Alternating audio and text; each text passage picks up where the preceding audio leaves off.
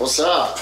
Kris Gethin here. So right now in this little episode I'm going to talk to you about meditation. Now I think it's very important to start your day, every single day, every day, with meditation and setting your positive intention for the day. Quite often people wake up and instantly switch on their phone and they become a reaction and have some sort of anxiety within them, even though they may not be conscious of it. They could be completely oblivious of it, but their cortisol levels are slightly elevated, their HRV, the heart rate variability, is starting to tank, and they're in a sympathetic state instead of a rest and parasympathetic state. So I suggest that everybody starts off with meditation in a day. It doesn't have to be immediately after you wake up. Maybe make your coffee. Just do not switch your phone on or take it off airplane mode. I don't have it in the bedroom. I don't allow the phone to be in the bedroom. If you want an alarm clock, get an old school alarm clock. You just don't want those EMFs penetrating you, and you don't want to wake up to that. Now, you can use a guided meditation if you're the kind of person that gets a lot of noise in your head and you just are distracted. Then you can use an app. There's also something that I use every now and again. It's called a Muse, where this goes on your head and it measures your brain waves, and you actually have different types of sounds that you can listen to concentrate on. So that can work. And don't worry about, let's say if you've been doing it for a couple of weeks and you keep on getting different thoughts in your head. That's not you failing, it's you practicing. You just need to acknowledge it and go, okay, I'm just gonna bring myself back to my breath, or whatever you're focusing on, your diaphragm.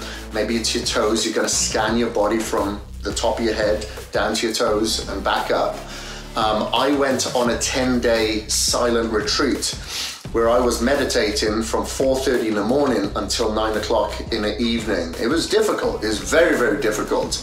But since then, I've been religiously practicing, and I was practicing before, but I was on and off. But I realize now the power and the potential of meditating. Now just start off with maybe 3 minutes, and then maybe increase the following week to 4 minutes. And then 5 minutes. Maybe 5 minutes is all you need and all you have time for. That's fine. If you hear noises outside, let's say it's the dumpster, the trash guy, or cars, whatever, don't try to ignore it, acknowledge it. It's gonna be there, that's fine. You'll never find the perfect time to meditate. I like to get up very early in the morning because I am less distracted. I don't have people distracting me. But what I'll do, I'll usually sit in an upright position. I usually lean my back against a wall. You don't have to. I lean my back against a wall because I get a little bit discomfort otherwise, and I don't want that to distract me. And I usually just sit with my eyes closed, and I'll just take deep breaths. I'll breathe in usually over about 5 to 6 seconds, and I'll pause, hold it for about 2 to 4 seconds, and then exhale again about around 6 seconds, and pause for around 2 to 4, and then repeat that process. You find whatever pattern that works for you. Now, if for instance you meditate in the morning, doesn't mean that you're done with it. Like quite often when I'm earthing outside, I'll further meditate.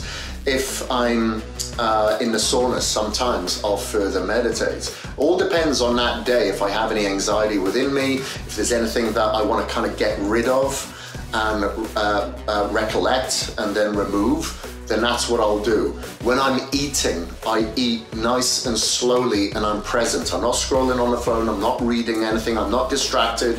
I'm putting my fork down between bites, and I'm acknowledging, I'm appreciating, and I'm taking my time to put myself in a perfect state of digestion. And the more that you practice meditation, the more that you can put yourself in that position of sometimes of occasional stress. When you're anxious, when you're in a rush, got to get the food down.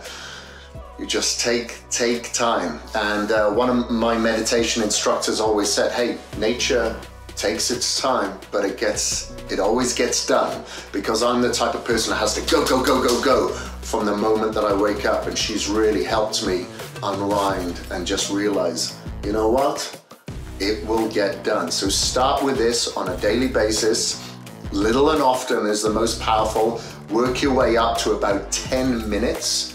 I'd say 5 minutes is good for most people, but maybe 10 minutes just to really get yourself into that routine. And when I do my seminars, I quite often ask people, who's meditated? Everyone puts their hands up.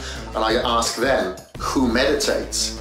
No one puts their hands up because it's difficult, it takes time. It's much like working a muscle. It will take time, and working a habit, it can take at least a month for you to get into it, but you need to be persistent and you need to be consistent, so don't give up.